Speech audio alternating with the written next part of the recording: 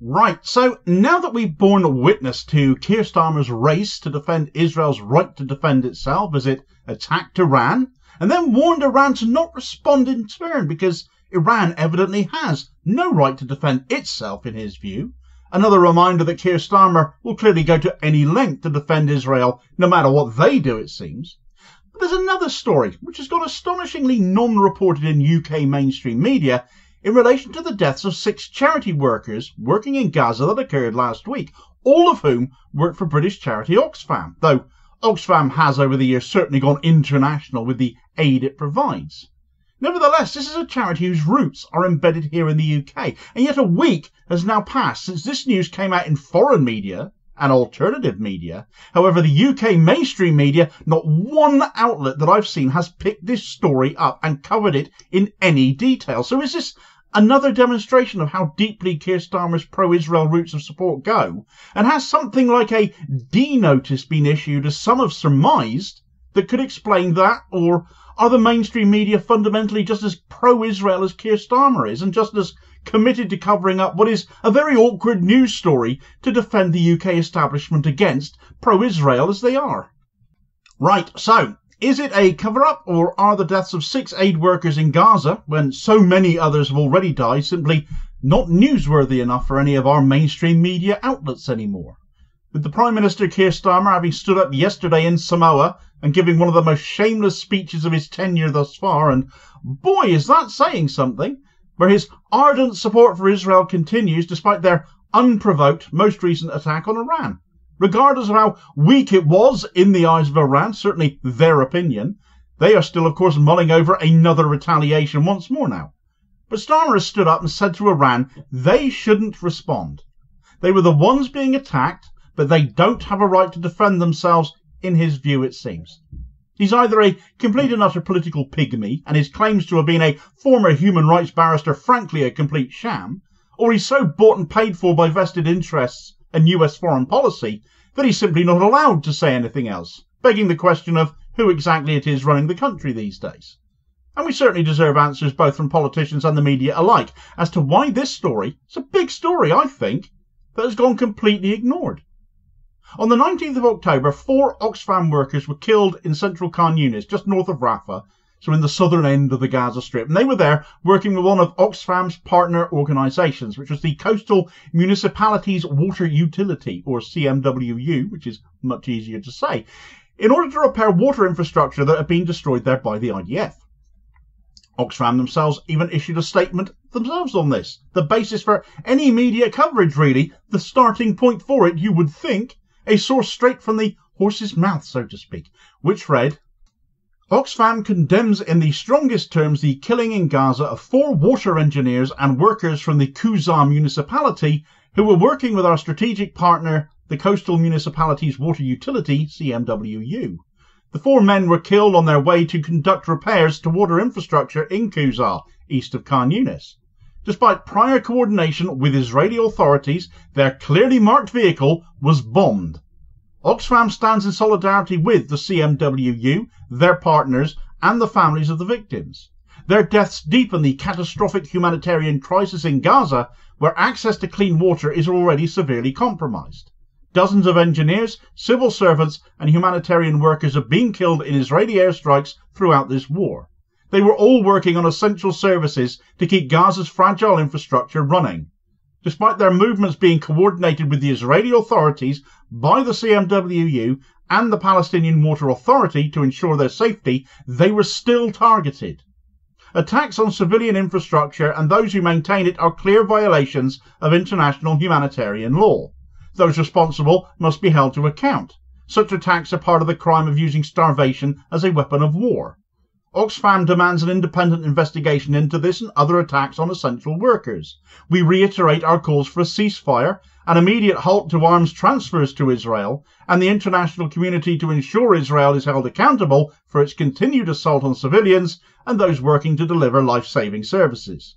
It's another example of the media either choosing to be, or being instructed to be, silent on what appears to be a huge story. And that in itself is a massive scandal. A huge travesty being omitted. Because that's a failure of basic journalism, isn't it? Journalists are supposed to hold power to account. We keep getting told that, yet we're so used to them actually not doing so. At least the ones that get shoved in our faces every day. Yet nobody is being held to account here at all.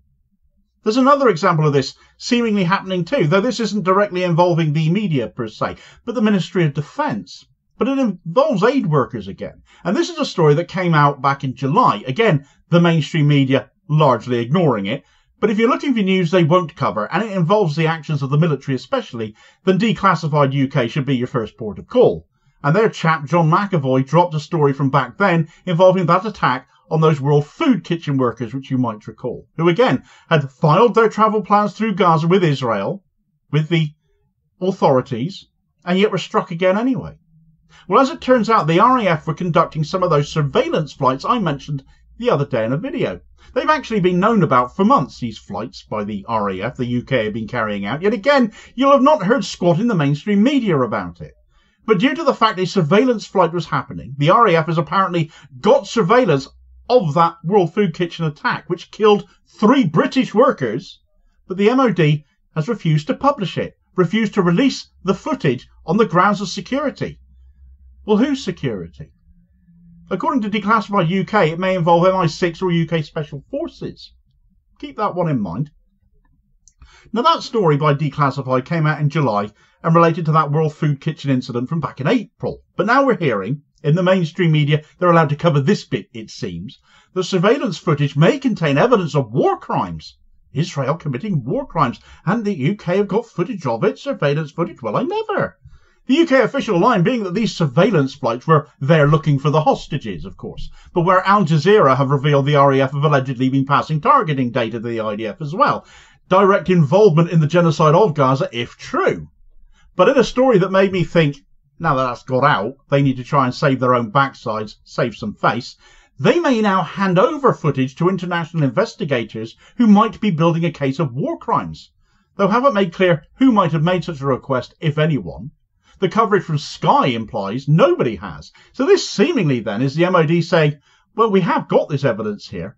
We're prepared to make a deal and possibly throw Israel under the bus, maybe, but more likely to help instead build a case against Hamas, I would think. At any rate, they seem to have evidence of something, and they previously wouldn't release anything on security grounds. So make of that what you will. The other 2 Oxfam workers, health workers as they were killed in the ongoing strikes in the north of Gaza that have intensified over the last 3 weeks, where Israel is basically enacting what amounts to an extermination, particularly focused on the Jabalia refugee camp. Turkish news outlet Anadolu Agency covered this story. An excerpt from their publication on the 20th of October reads, Oxfam mourns the tragic loss of our partners at Juzor, Dr. Ahmad al-Najjar and midwife Layla Junaid, killed by Israeli airstrikes on Jabalia, the humanitarian organisation said in a statement on X late Saturday. It said the 2 workers were providing life-saving healthcare in Gaza. Attacking aid workers is a war crime, Oxfam said, renewing its call for an immediate ceasefire in Gaza. The Israeli army has pressed ahead with a massive offensive, now in its 16th day, in northern Gaza, amid a suffocating siege of the area. Again, there is no mention of this incident in the UK media that I could lay hands on. The closest I got to any of this being covered was live reporting as it happens, one of those live streams that many news outlets have running when some key event is going on. And this was from the BBC website from the 19th of October, where they made mention of the 4 Oxfam workers killed trying to restore water east of Khan Yunis, reported as that news came in, as that was, and saying they had approached Israel for comment.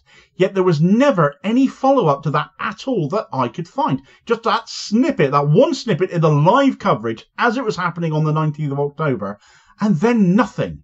Not just from the BBC, but seemingly from any UK mainstream media, which has prompted people to wonder in relation to this story, which has been discussed largely on social media, if a D notice was issued to the mainstream media on this story, which killed off any further coverage beyond that. And if that is the case, why would that be?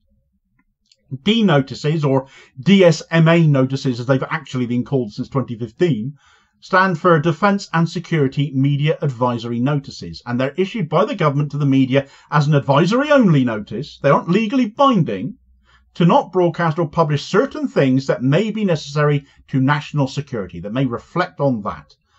If that is what has happened, in what way is national security to the UK being affected by charity workers being targeted by the IDF, as it appears to be, by occurrences happening in Israel? What exactly are we up to if this is indeed what is happening? Why does it affect our national security? The fact is, people in this country are now becoming so suspicious of UK government motivations and a mainstream media who are too close to them, where it comes to Israel and Gaza especially, that they're asking questions of our media seemingly ignoring so much of it, as to whether that is something they are abiding by due to government instruction now.